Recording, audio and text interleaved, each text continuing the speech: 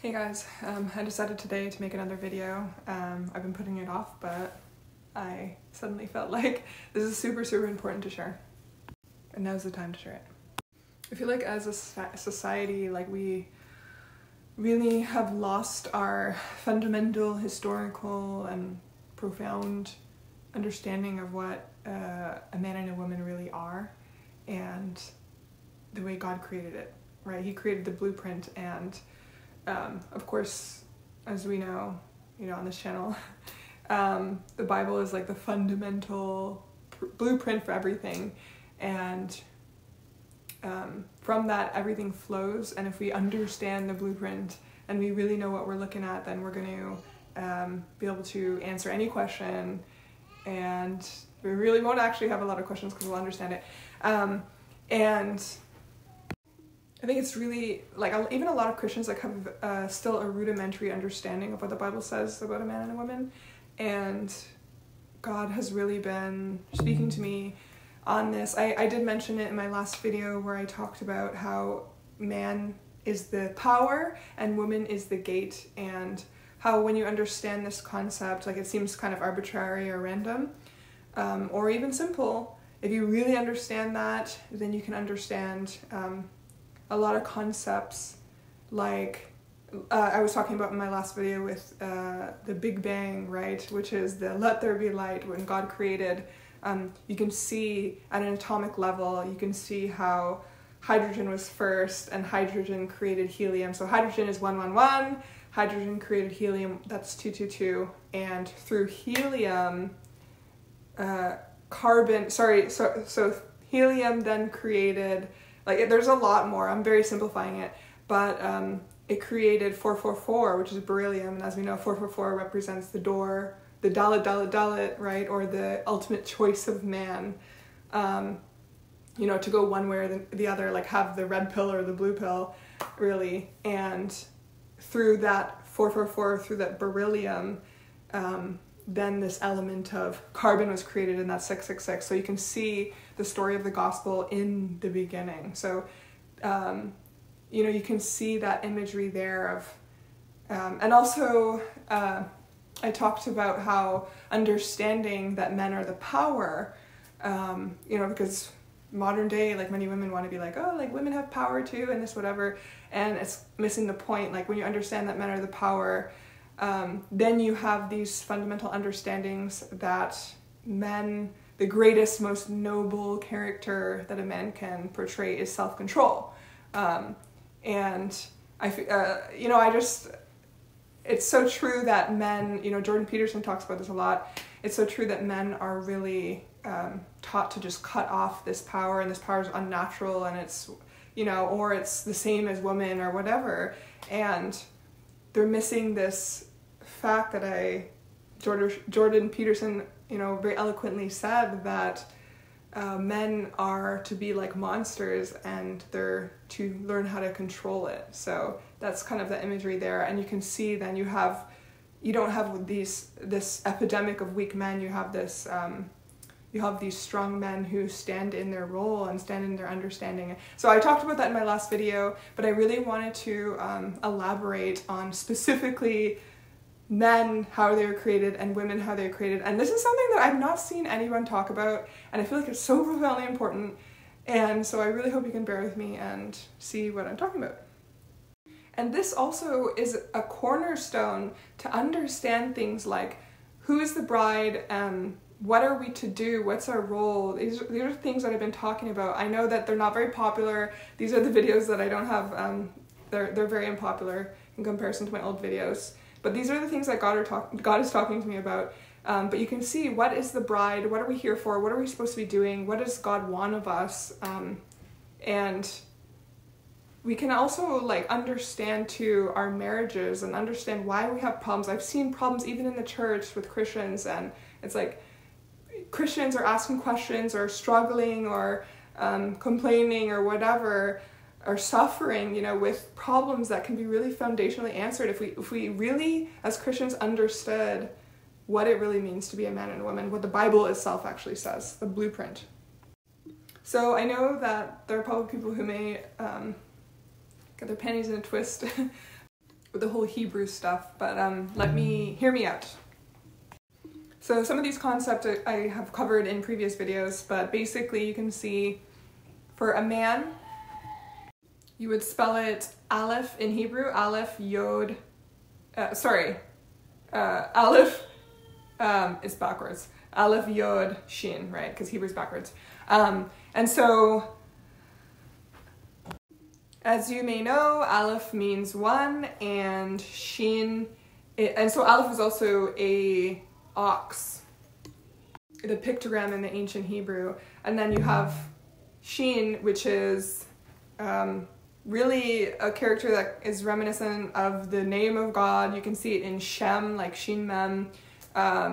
It also looks like a candle, because in the Hebrew script you would have these like little ticks on each one, so it looks like aligning with a tick. It literally looks like a menorah, except with 3 prongs. And you can also see it on Jerusalem. If you look at the map, this is something that's been very talked about in the Christian community. You can see Jerusalem has these 3 valleys, the Central Valley, and then the Hinnom Valley, and the Kidron Valley, and you have the temple. And I talked about this in my last video, this representation of 322, where you have this picture of Gehenna, the outside of where they would burn, you know, basically it's hell. It's a picture of hell on one side, and then on the other side you have the temple. And so it just, you have to watch that video. It's called The Spiritual Golden Spiral. It's like very long, and just he had me go through all these imageries of this 322 sheen imagery. But basically you can say it means like fire, and this candle light emanation picture of God. And Shin Mem, like I've said, it really is also fire water. It's like reminiscent of fire water. It also means name, and so you can get this picture of God just being like, I am. Like, what's your name? I am. Like, I don't have a name. Like, my name is my presence. My name is like life itself. And so, my kids are wrestling. Sorry, they're screaming, but they're having fun. Okay, they're not. So you have this, so Shin Mem is like radiation. I've talked about that. It's like the water's below and the radiation above. It's like the same thing. Fire and water spiritually are the same. I've talked about this many times. And then you have the Yod, which is the hand. So many people know this from Yod He Vav He, behold the hand, behold the nail, which is, so that's, Yod He Vav He is Jehovah's name. It means life, and it literally points to Jesus Christ, because it's like, behold the hand, behold the nail, right? And then you have, in the ancient Hebrew pictogram, it's also a hand, like this, kind of like with the arm. And then you have Aleph, which I said, I said it's the ox, and it's number 1. So the very interesting thing about in Hebrew is this, I don't know if it's Shin, Aleph, hold on, let me check. Right, so it's Aleph, Shin. I always get mixed up because Hebrew's backwards, right? And we're just used to reading from left to right. But Aleph, Shin it means fire, which is really cool. And it makes complete sense. You know, God is the all-consuming fire. He is also Chava, which is life, and as we know from science, you know, life is really energy. Like, everything is energy. I know that's like, people say, oh, it sounds new age. That's like literally science. Everything is just basically energy, and literally everything vibrates. Okay, that's just facts. And so God is this, really also represents this essence that goes throughout his creation. Everywhere you look, you're supposed to see him, and, you know, his character and his presence and his Shem, you know. And also, he's also represented by light, you know, and which is radiation. Radiation is electromagnetic, you know. Radiation, it's energy, right? It's vibration. And I've also talked about many times about how in the visible light spectrum, and even above and below, you get gamma rays, UV, you know, these purple, indigo, blue colors, and then below you get this red, like infrared, like low energy type of stuff. So God really represents this high energy, gamma ray type of imagery I've talked about many times. And so keep that in mind as I'm talking about fire. You know, fire is not just this, like a flame, like it's when it comes to God, like this consuming fire, it's greater. And also, you know, I've talked about on this channel many times about how God's throne is literally, like in the language, in the Hebrew, especially with Ezekiel, you can see about how you have these 4 cherubim. They represent the 4 horns on the animal sacrifice altar. That's one that people know more easily than the incense altar, which is like a mini version. You know, the incense represents man, the animal sacrifice represents, I've said this before, like the angels and also creation, all of creation. And it's, remember, it's outside of the temple and the man one is inside. So man is kind of taken place, you know, in this closer place than angels. And that's why angels will serve us in the time to come. Angels are beautiful, but just that's what the Bible says. And, you know, it talks about how Lucifer walked amongst the coals. And so you can see, like, literally God is representing this energy, this fire, this, you know, like high energy flame that sits atop the altar right there, and anything that comes in burns. And I've talked about this before, about the angels who, again, represent the 4 horns of the animal sacrifice. What is that material made out of? It's made out of burnished bronze. And what did I say? I said in this in my videos, when burnished bronze leaves this hot fire presence, it begins to patina because of, you know, carbon reactions and reactions with the which is 666, and reactions with the atmosphere, and it turns green. So you get all of that imagery, you know, with Moses and the bronze snake above, and then below you get the serpents that were biting the Israelites. So it seems like I'm bouncing around, but I'm trying to show you a picture of what it means to have God's presence, what does it mean for fire, and how that's interlinked with life itself, okay? It's like the life force of everything around us. And so with that understanding, then you understand this profoundness of having the hand in the center of it, okay? So this hand, notice how in woman, you don't see a yod. There's no yod, it's only in the man. So this man represents almost like he's in the fire, building, forging, creating amongst the presence of God.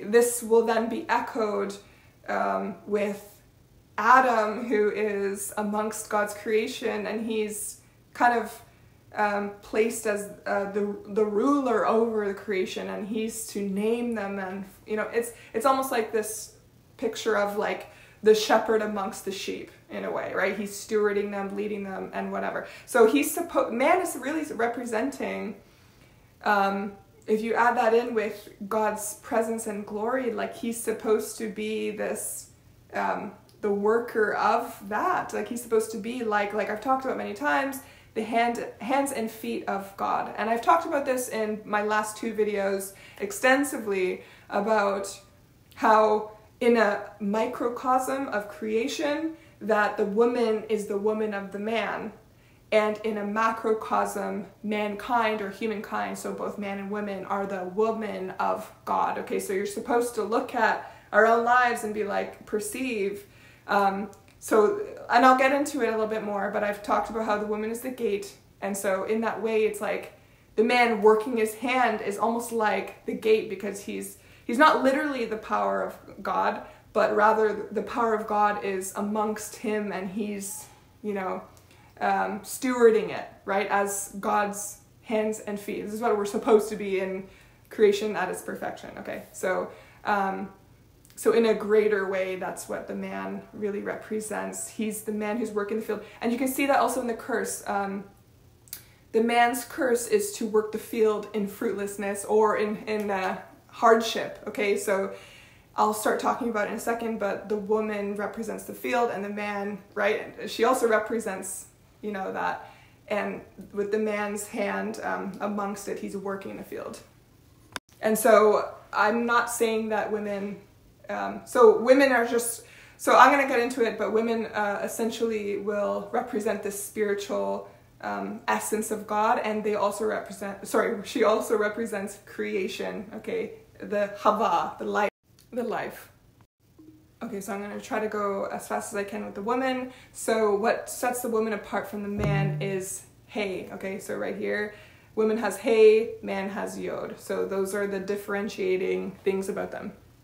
And so I've touched on this very briefly, but I want to use the example of Judas as a way to understand what hey really represents, because some people say it represents behold, and again, just like fire doesn't really represent what this shin aleph really means, in the same way saying behold doesn't really represent what hey really means. Okay, so using the example of Judas, if you guys know in Hebrew, I know Judas is often talked about in Greek, okay, but in Hebrew his name is Yehuda, and it's the same name as Judea and Judah, okay, the brother, right, the oldest brother of the 12 brothers of Jacob. And so they're all their names are actually the same, and it's just been transliterated differently, okay, by translations, but it's all the same name, okay? And so it would be spelled Yod He, sorry if I'm mispronouncing it, but Yod He Vav Dalet, which is the D, okay, sound, and then it would be a Hey at the end. And so if you haven't noticed or you didn't know, it's very interesting because this is the same name as God's name, with the exception of adding a Dalet in there. Now, if you're not new to this channel, you've been following this channel, you know that there's a very interesting relationship with this channel and Judas, and so I actually had done a study on it. The Lord was showing me to study it, and like the Holy Spirit was like coming upon me, and like I had to like literally study this, and it just all clicked, and it was just really amazing. And it's actually something that I was telling, like, it was right before my mom came to visit me, and obviously if you know this channel too, my mom just lost her soulmate, who she's been together with like her whole life, literally, and she was having a really hard time, and she was really struggling with, she loves God so much, okay, but she also struggles with a lot of anger, like, why God, like, I've been serving you my whole life, like, why have you abandoned me? Like, she's in this really hard struggle. And I can totally, I can't imagine how she's feeling, but I can understand why she's struggling like that. And I told her about this, and it was really profound for her, because it really helps you understand the love and this redemption that God has. It's in a new way. So let me explain it. So again, sorry, it's backwards because I usually write left to right. But you get the point. Right up here you have the Yod He Vav He, and that's the name of Yehovah.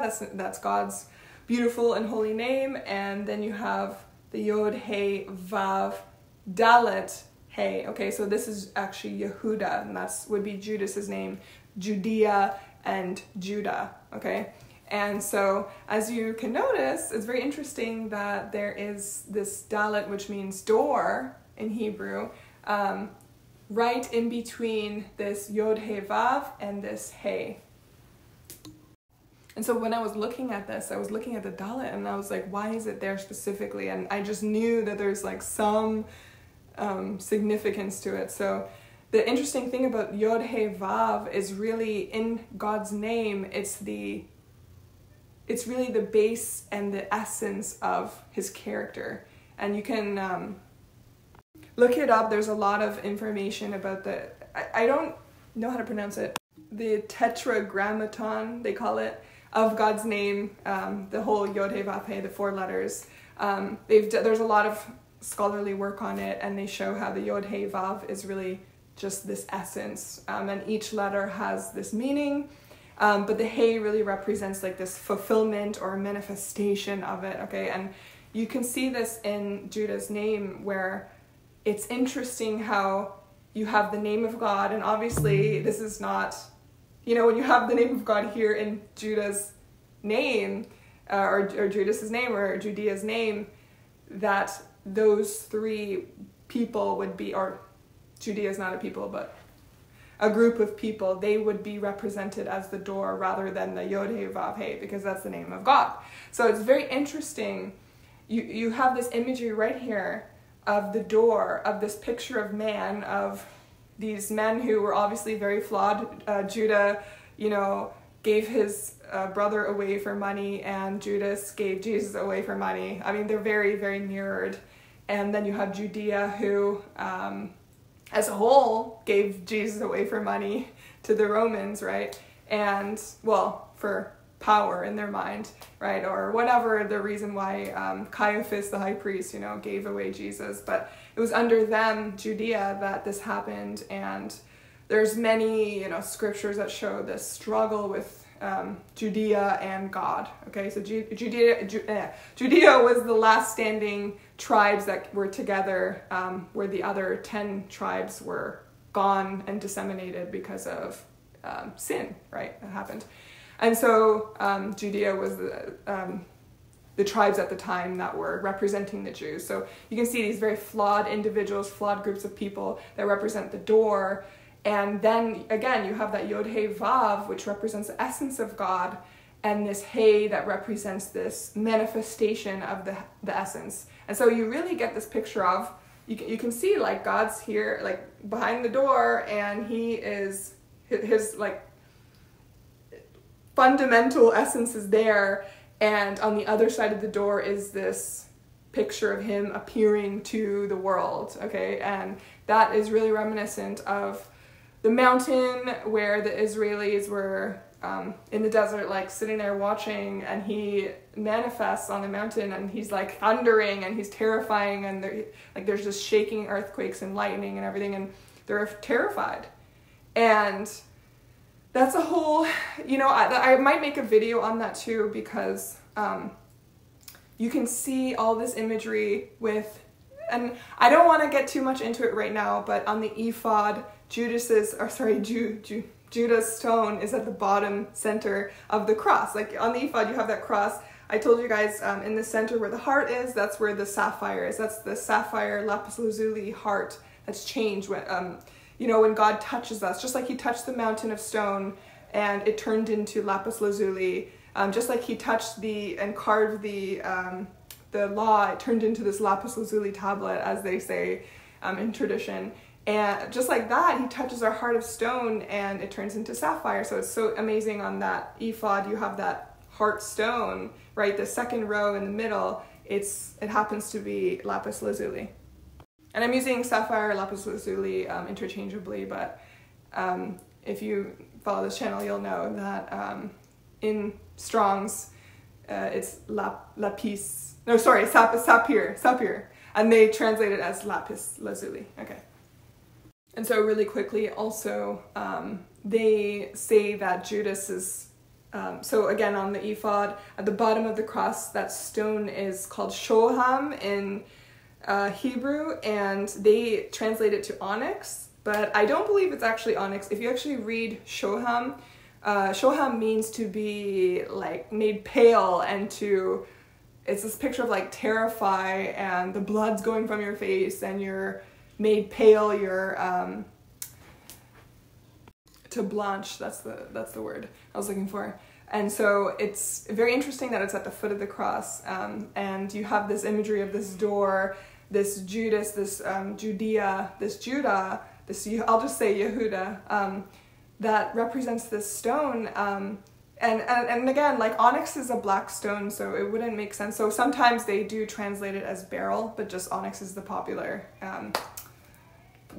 translation, but beryl is a pale green stone. So this pale green imagery, it's really, reminiscent of the opposite of blood being in your face. Like when the blood leaves, you become this sickly pale, and you can see that imagery too in Revelation with the pale horse, right? It represents being sickly and just no more blood because you're terrified, right? So, and it's very interesting too how shoham is again Shin Mem, which I just talked about, is like this Shekinah glory of God, this radiation, this presence, and then in the middle you have the Hey, which is like behold, right? So it's like literally like that's so not onyx. But anyway, so So you can see again and again this paradigm of God using the least, God using the one at the foot, God is using the humble, God is using the failures, the ones who you thought it was impossible for them to have any fruit there. Like,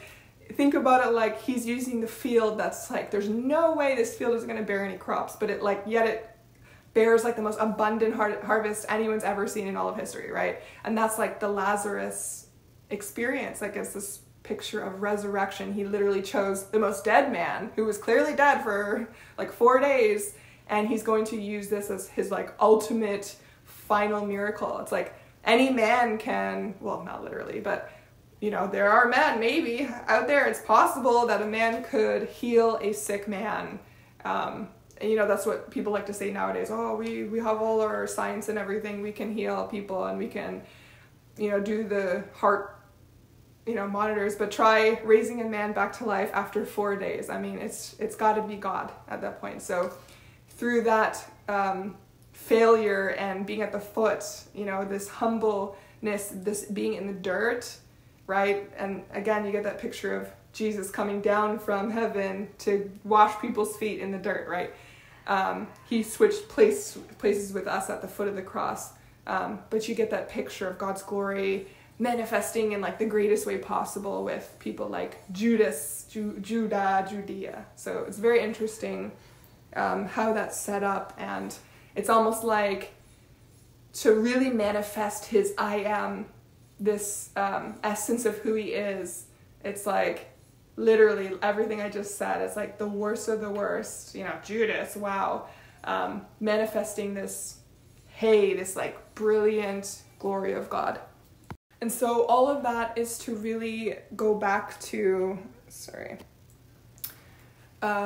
woman, and how woman has hey in it. So you can see what hey really means. It's like so much more profound than just like, hey, behold, right? And so with woman, you can see that in the name, it's Isha. I'm sorry if I say it wrong, but you can see how the Shin and the Aleph are together this time, and so that's that fire, and then it's almost like fire, hey, like behold fire. And again, we talked about fire, it's more than just a flame, right?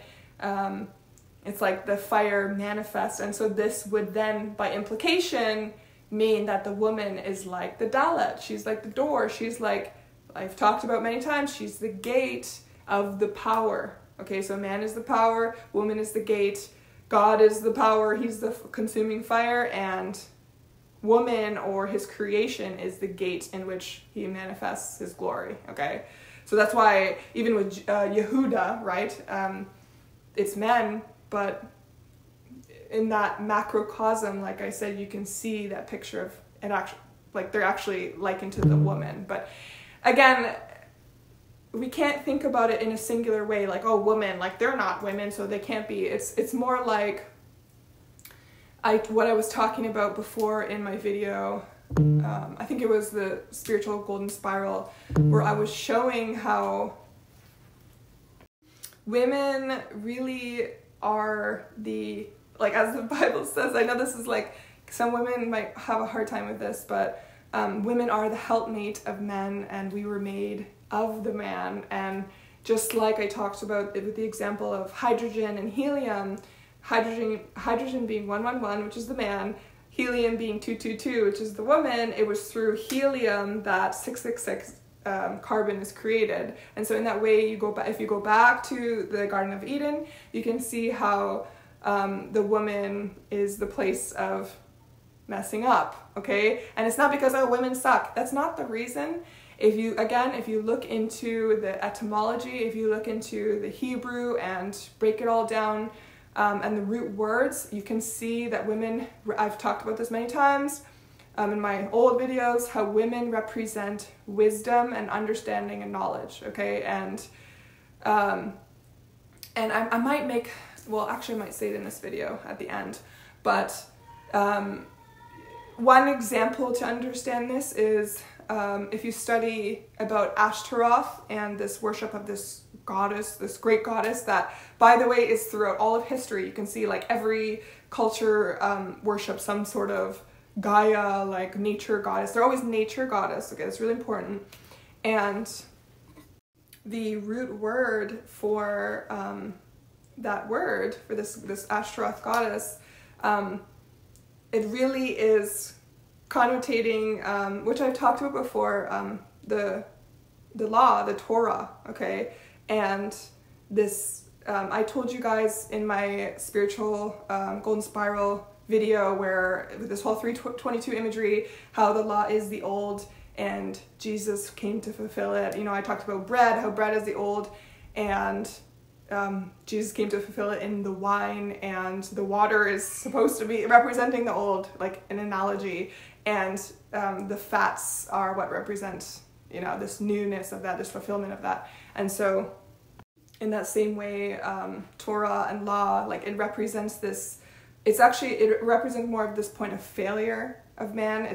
The law itself is beautiful, but it's supposed to show that you can't attain it, okay? So it's supposed to show, it's like the woman eats of the fruit and gets her man to eat of the fruit, and then they're like, because they want to be like gods, right? That's what, or be like God, and to be gods themselves. And so it's like, oh, you want to be like God? Okay, now you have to follow all these rules because I do it and I don't mess up, so now you got to do it. And if you don't do it, you're going to die. Well, I don't die because I follow all the rules perfectly because I'm, you know, I don't make any mistakes. So that's kind of what it's representing. And so also the beginning of Ashtaroth is that root word.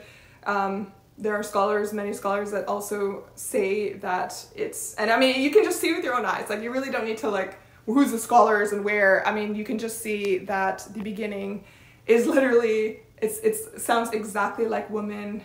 It's the same sound as Aleph. It's ayin, which is also an A sound, okay? And the ayin is the picture for eye, but it's also that bicuspid shape that I've been talking about in my last video that represents a gate, okay? The bicuspid shape. You got the eyes, you got the mouth, they're both gates. You know, this feminine nether areas also looks like that. And so this feminine, female gate imagery, you can see that in Ashtaroth, but except it's very ironic because it's like you're taking away Aleph, which is one, which is Yahweh God. It represents him, and you're replacing it with the gate, right? And so it's almost like a woman who has become her own god in a way, and now she's literally Ashtaroth, and attached to her name is like this law. And so it's kind of amazing to see it play out in real life, where you have these Israelis who would follow after that Ashtaroth goddess, a feminine goddess, and they would fail greatly, and God was very displeased, and they were then condemned by the law. And it was just all this, you can see all that imagery there. And so another thing on top of that, I've talked about this before, about how wisdom is also of the old, wisdom and knowledge. You can see that in the sacrifices with the animals. The sacrifices with the animals were based off of wisdom and knowledge. It's like, if you know all the intricacies of how to do it and how to do it properly, and if you obey all this and all this stuff, all this cleanliness and perfection, then you can attain this sin sacrifice to like atone for yourself, okay? But with Jesus Christ, it's all about faith and grace. And so faith and grace, again, is the fulfillment of wisdom and knowledge. And so it's very, again, ironic and sad to see that play out in real life, where you have all through history this lust and this constant pursuit of wisdom and the love of Sophia, you know, the love of philosophy and all this stuff. And it always ends in destruction. So it's literally a macrocosm and an analogy for the going back to the garden. Like everything goes back to the garden, with the woman being the place of it. And so I talked about this too in my last video, in my video 3 videos ago, where I was talking about some people who were saying God has a consort, okay? And again, I told you guys this is a very like Hellenistic Roman mindset, where it's actually in the Sumerians, Akkadians, Assyrians, Egyptians, like everyone always said that this god, the great god, like if it was Zeus or whatever, would have a feminine counterpart. And I said the reason why the Hebrew god stands apart is because, one, he talks about this, he always differentiates himself from Adam And he also talks about how there's that verse which I told you guys about before, where he says that no one can be in his ear and speak to him and convince him to do something foolish, okay? And that is literally like him saying that he doesn't need his second in command, he doesn't need his advisor. I advise you to go to Psalms 44, where it talks about the Queen of Ophir, and it's really an allegory for Christ and his bride, and it talks about like his bride is supposed to represent his hands and feet. It's supposed to represent his advisor and the one who's like at his side and in his ear, and it's not saying like it's like we're praying to him. It's not saying that literally we're convincing Jesus, because of course Jesus is like his own man, and he's straight and true. But we're praying to him, and we're pleading and we're interceding, and so it's this picture of this second, right? And yet God also talks about how he's self-sufficient, and so he doesn't need it, but he does it in love. And the reason why that's important is because it also shows that it's this too, that's that place of weakness and that the place of failure for the one. And I just if you're having a hard time to understand what I'm saying, I just recommend like going in the Bible and reading all the stories. You'll see this paradigm play over and over and over. And one fun example that I've been studying recently is Balaam. Okay, he was the one speaking in the ear, and he first was doing what God was pleased with by blessing Israel because God interceded in the situation. And then you have on the other side, he was whispering in the ear, telling the king of Moab to cause the Israelites to sin, and God was very upset, and he, put Balaam to death. Okay, so it's just again and again this representation of the woman being. It's supposed to show man that it's the wisdom and the knowledge that is not to be chased after, and it's actually the faith and the grace in Christ. Okay, it's supposed to be that. It's not supposed to be women are just. That's not the point. And I'll get to what the benefit of woman is for a man in a second, but it's supposed to show men just, to stop always seeking after the apple, right? We're supposed to seek after Christ Jesus. And so in the positive aspect, so again, we have the imagery of the hand amongst the fire, and we have, you know what, I was actually just listening to this talk at a conference, and they were talking about, they're doing teachings, and one of them is about raising up a proper man in this modern world, and they were just all talking about things that they can do with their son, and a lot of the fathers were talking about how they like to do things that involve fire. Which is funny, and I have 5 brothers, so I'm very, very familiar with that type of thing. But it's kind of this irony because like men are built to do that. They're built to be working and making, and it's very important too because it also shows that men are built to construct and build physical things, and also especially in a marriage. Okay, men are built to construct this physical world for a woman to live in. And this is echoed by God, where he created the world for us to live in.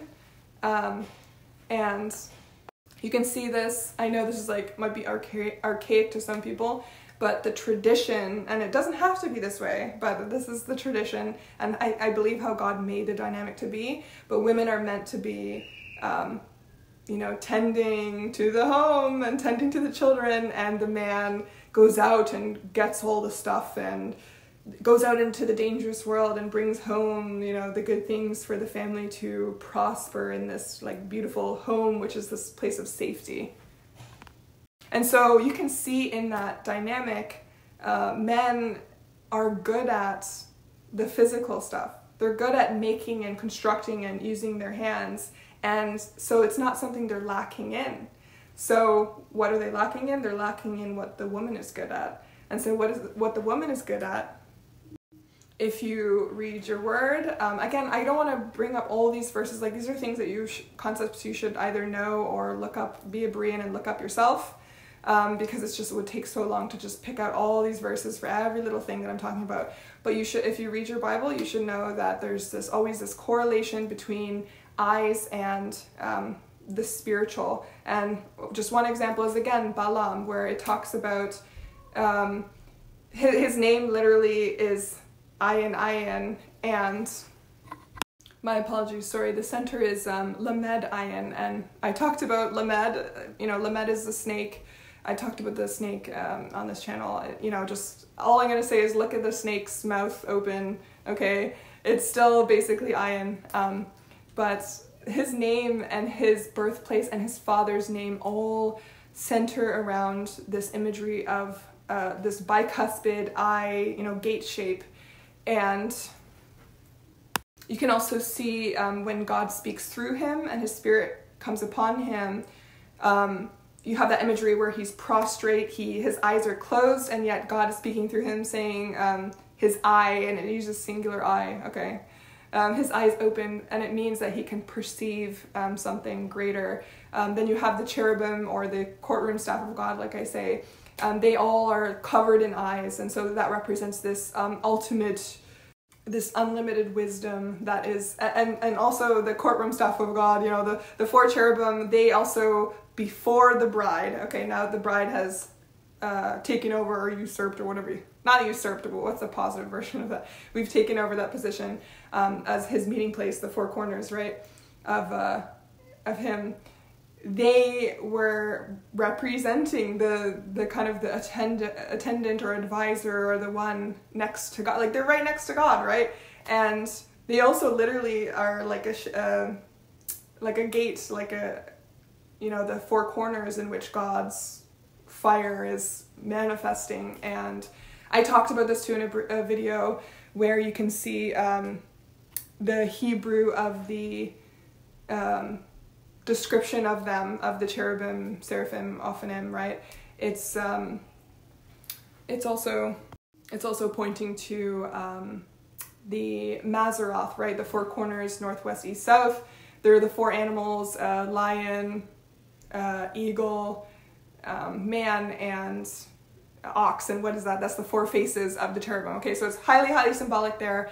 But basically you can see this constant correlation of an eye, or eyes, or many eyes, and this spiritual understanding. Okay, and I've said this too as well. Another little nugget is, in the spiritual realm, there is endless wisdom. Many near-death experiences, people have said they've died, and they said you basically can know all sorts of stuff really fast. Whatever you set your mind on, like if you're asking God questions, like people who meet Jesus, they ask him all sorts of questions, and he's just answering, and there's just so much information. So wisdom and knowledge is plentiful. It's like gold in heaven. It's like not even precious anymore, okay? And yet we're struggling to attain it here, okay? So that's in the physical. There's not really a lot of wisdom and knowledge, and in the spiritual there's a lot. So you can see with those examples, there's that correlation again with spiritual and wisdom and gate and eye, and therefore woman. Okay, so then what is woman good at? A woman is good at things to do with the spiritual. Men construct this beautiful physical world for the women, and some men aren't good at it, but that's what they're supposed to. That's what they're created to do, to work the field and be strong and bring home all this beautiful stuff. And a woman is meant to do the more hidden things, this more spiritual things, like even just taking what the man has brought home and creating it into something beautiful, okay? Or even taking the money that the man, in tradition, okay, so there are women who make money too, but tradition, if you have that traditional family, the women who take the money that the man works for, and she makes a beautiful home.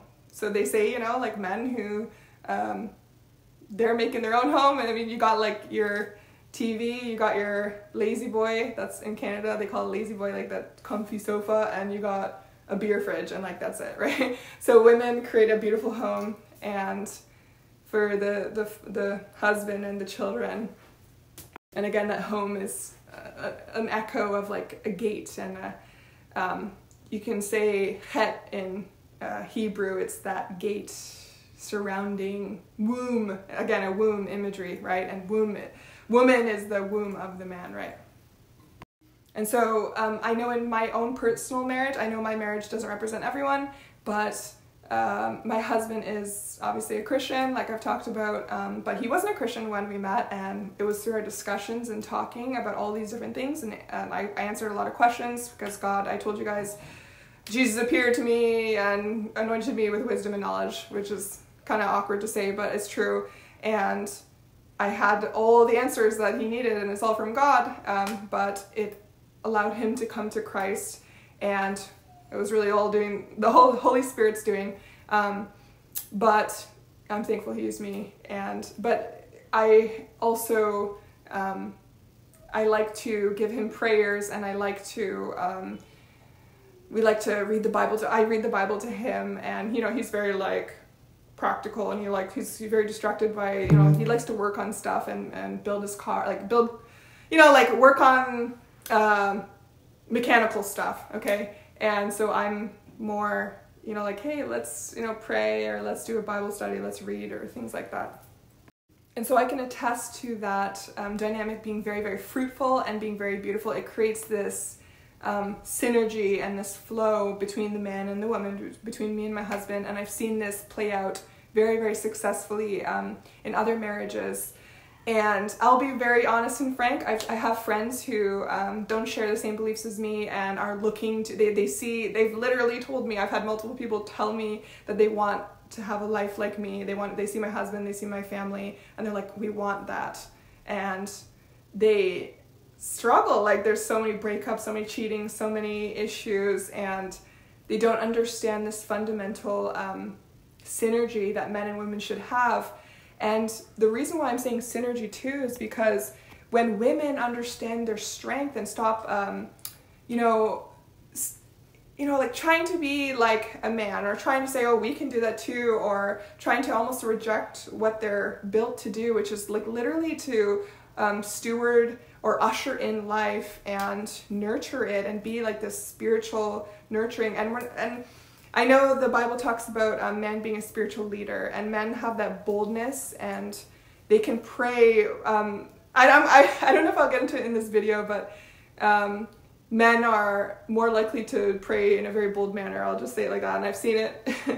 And I also, there's many studies and I've seen documentaries and studies where like, for example, men are more likely to apply and get jobs that are very high paying and they're actually not qualified for. So you can, like, that's just statistics. And so you can see, like, men have that kind of more boldness, like blind boldness to just say whatever, proclaim whatever. And that's why, you know, they kind of spearhead that leadership role, especially even spiritually.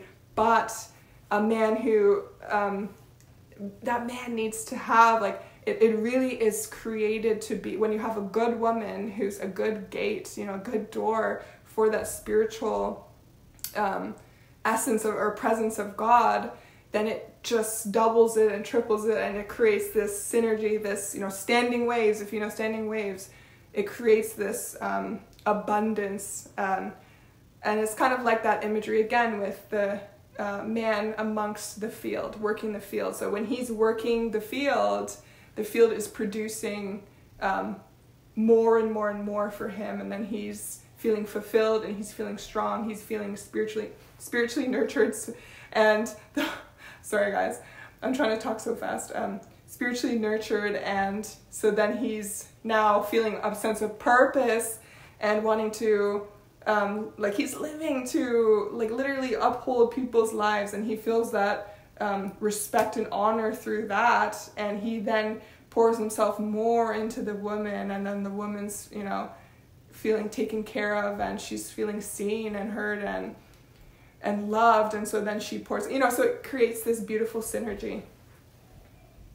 And so there's so many questions and things I see come up, and I think they come up because again, people don't understand this. Even Christians who read the Bible and like go to church and hear like talks and stuff, they still don't understand. Like some questions, even today I heard questions at this conference that I went to, where somebody was talking about video games for boys, and I've seen it myself. I have 5 brothers, and one of my brothers, he was like very addicted to video games, and he also was very apathetic with his work and just basically everything. And now he actually has a whole family, and he's like working very hard. He's very, very motivated, and he doesn't really play video games like he did. And so to see this and this, like video games essentially is a man working in a field that's giving him no spiritual connection or investment or fruit. Okay, you're building a whole life, or you're working towards some badge or what level in a game that it doesn't exist in real life. So there is, yes, it's you're doing what you're good at and you're exercising that and you feel good about that, but you're not receiving anything. And you can also see this play out in places like Korea, where I lived for quite a while and my husband is from. And we were talking about this, how Koreans are very, very materialistic, and there's such a schism between the men and the women there, and the men are like very angry and hating on the women, and there's like literally violence against women is terrible, and the women are like, why are they so crazy? They need to realize they're so crazy, and I can understand why they do that, because the men there are like acting kind of crazy. Well, I have a theory that it's because the men there, it's everything is about material, like get that money, get that car, get that good looking man or woman, get that bag or whatever. It's very much like, it's a very fast culture, and I think, respectfully, it's actually very spiritually dead. It's a country that doesn't have that history that we have, that seems like people are throwing away these days, but we have that basis in that. They don't really have that, and so I believe it's like a whole generation of men that are just starved of spiritual fulfillment, and they're just so empty, and they're just being told to chase after making money and getting like that Gucci suit and getting that Gucci bag for your woman or whatever, and it's like, okay, and I did it, or I'm trying to do it, and it's like there's no fulfillment, and the women don't know how to give that spiritual nurturing to the man so that he feels a purpose, so that he can pour into her, so that she can pour into him, so that he can pour into her, right? And so, which is a beautiful figure 8, which is literally marriage, which I talked about many times on this channel. It's that marriage, right? And so that's what it means to be a soulmate, really. And I'm going to end on this. This might be a little like bold to say or controversial to some people, especially women, but I'm sure women who are watching this probably are like love it. But I had this dream and where I saw like literally this oxygen atom come down and touch this carbon atom, and it like started vibrating, and then I saw like a photon go like this, and then I heard, this is resurrection, okay? And that sounds like so random, and I woke up and I was like, it was so vivid, that dream. It was crazy. I can't even explain it better than that.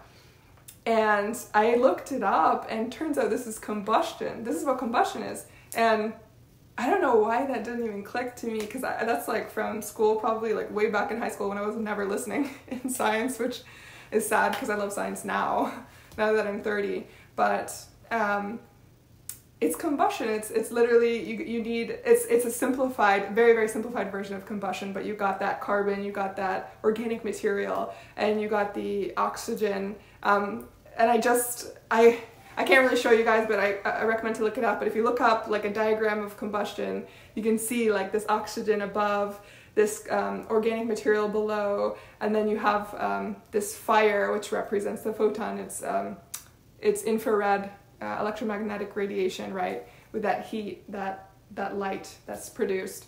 And so I was like, how is that resurrection? Like, how is a fire burning like carbon, which is us? Like, because we're carbon based, right? How is that resurrection? And I thought about the Shroud of Turin, where they say to make that image, you must, like, because it's not pigments, right? You must need an amount of energy, so like way more than the earth creates or that you can find on the earth in a moment, in a split second, this UV radiation that shone from Jesus' body as he was resurrected. And it's UV, again, it's that blue color, which is the heavenly color, that sapphire lapis lazuli color. It's like God's presence touched him and he turned into this like lapis lazuli UV radiation, and he left that print of the Shroud of Turin. So it's like a mystery. People argue about it and discuss it, and it's really cool. It's very interesting. But you also have that imagery of, God being this consuming fire, and yet he's also Hava, he's life, which we talked about before. And so it's very interesting that you have this imagery of it's very interesting because you have like green, you have this paradise, this creation, which is 6, right? The 6 days of creation, the 7th Sabbath, right? So the 6 is like the creation, and everything's green. And you have the Ashtaroth, right? It was a tree pole. That's what they would show it as. And the worship of Gaia and this like creation green imagery. And yet if you burn it, it turns red. And so you get that, again, that foot of the cross imagery, because you have that, you got up at the head, you have the UV, at the bottom you have the infrared, which is red. And it's almost like his fire like exposes the true nature of creation, that it's, when his fire comes, it leaves ash behind, and this, you get this revealing of all the carbon, because ash is pure carbon, right? And so I think there's so much, you can really deep dive into that, and yet you have a God who, his creation, his woman per se, right?